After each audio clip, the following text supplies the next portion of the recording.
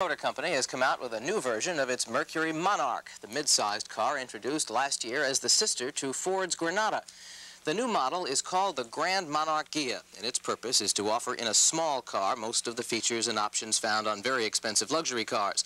The Grand Monarch does exude luxury, from standard features like leather upholstery and power windows to big car options like cruise control and tilt steering wheel.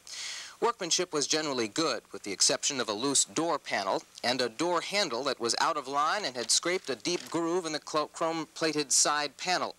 As for riding qualities, our Grand Monarch had a firm feel of the road, but a softer ride than you would expect from a car its size. There were a couple of minor interior noises and an annoying sound coming from the fan motor in the air conditioner.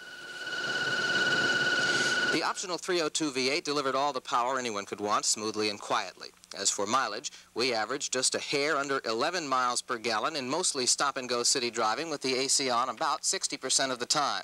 Our Grand Monarch Ghia really shined in its handling. Turning radius was small, and the vehicle was very maneuverable.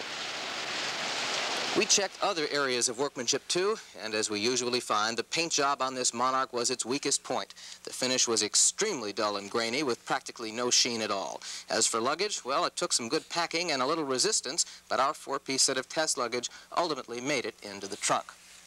Base price of a Grand Monarch Ghia, including freight to Miami, is $61.44. Our test car with its options totaled $78.95. Those figures include Ford's latest price increase, which went into effect yesterday. Next week, an information report, why your gas mileage and our gas mileage is lower than government EPA figures.